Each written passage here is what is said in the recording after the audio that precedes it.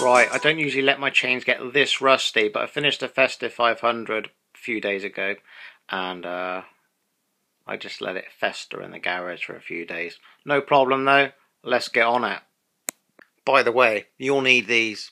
There's plenty of other YouTube videos showing you how to use them. Thanks for watching.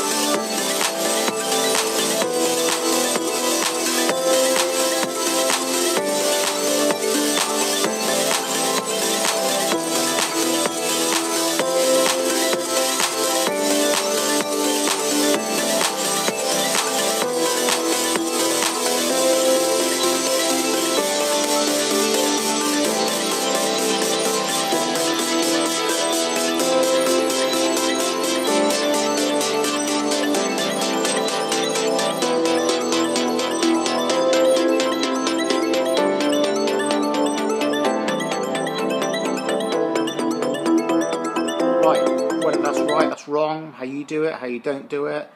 Basically just clean your drive train how you think you should clean it. But this is just to show you don't need ultrasonic cleaners, you don't need flashy park tool widgets that clip on the chain. I've used everything. I've used all kind of degreasers, Finish Line, Citrus, all other brands of different degreasers, WeldTech or whatever. You know, if you've got a bit of petrol, a bit of terps lying around, some washing up liquid, preferably lemon, some sort of citrus cleaner to cut the grease. That's all you need to do. Get stuck in with the toothbrushes and what other brushes you think you need. Any corrosion on there, just scrape it off, clean it up, wipe it with a rag, put some GT85 on there, put it back together, job done. Half these people showing stuff on YouTube, I mean, they might be able to ride bikes, but when it comes to mechanics and stuff, they don't have flaff around. So that's just a simple way of doing it. Try it out for yourself. And also, people can't afford some of this stuff, man. Ultrasonic cleaners, I mean, come on, man, what are they? 100, 500 bucks or whatever? Totally not needed. You're plugging it in as well, using like up electricity, which is, again, not needed. It's just crazy. So this is just one way of many of cleaning a drivetrain. Thanks for watching.